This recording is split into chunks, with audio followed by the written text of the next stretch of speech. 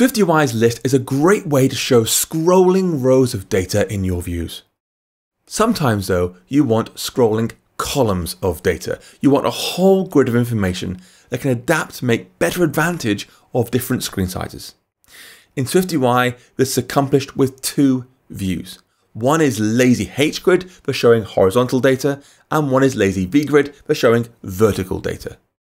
Just like lazy V and H stack, the lazy part means they will delay the creation of their content until it's actually needed. Until it's actually scrolled onto the view, at which point it's made.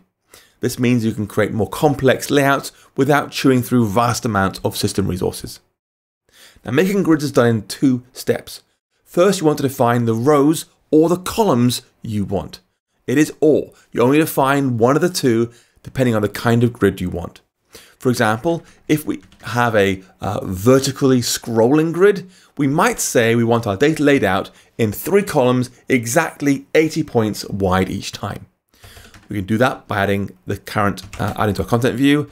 Let layout be an array of grid item with fixed, I'll say 80, and then 80, and then 80. So 3 columns, each fixed to 80 points wide. And once you have that layout, place your grid inside a scroll view, along with as many items you want to show inside there. Now, each item you create inside the grid will automatically be assigned a column, just like the way rows inside a list are automatically placed inside their parent. For example, we can make 1,000 items inside our 3-column grid, like this. Add a scroll view, then make a lazy V grid so it scrolls vertically, with the column layout being our layout. Inside here, place your views. So I'll say for each 0 to 1,000, do a text of item and then string interpolation $0, like that. And that will now render a vertically scrolling grid of all our items. You can see here, it'll go all the way down to 999 at the bottom. And you can see it's placing them automatically for us. We just say there are 3 columns, and it'll do the rest for us. That will work great in some situations, but honestly, the best part of grids, I think, is their ability to work across a variety of screen sizes. This can be done with a different kind of grid item. Rather than saying fixed to 80 points, we can instead say I want to have an adaptive layout. I could say adaptive with a minimum size of 80 points. So at least 80 points across the board. And when we say that, we're saying make each one of our columns at least 80 points. But if you can, squeeze more columns in.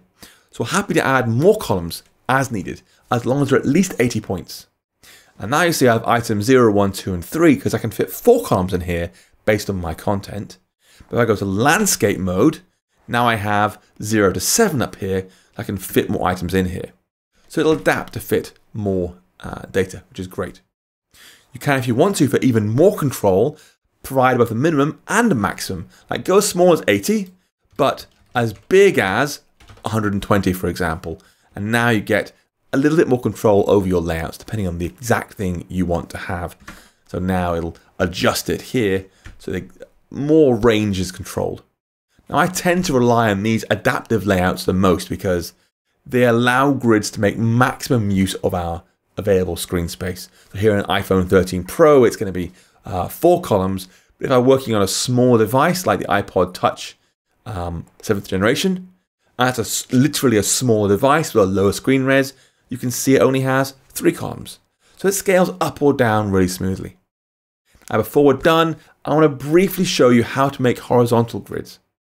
The process is almost identical. Just make your scroll view go horizontally, then say a lazy H grid with rows rather than a lazy V grid with columns. For example, here I might say that a scroll view goes horizontal and my lazy H grid with rows of my layout. And then I'll run it back. Oh, different simulator by accident, sorry. I'll switch back to the 13 Pro simulator. Try that again, all being well.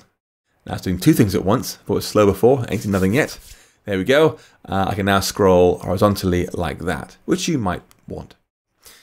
That brings us to the end of the overview for this project. So please go ahead, undo all your changes, get back to the original project, ready to begin the real thing.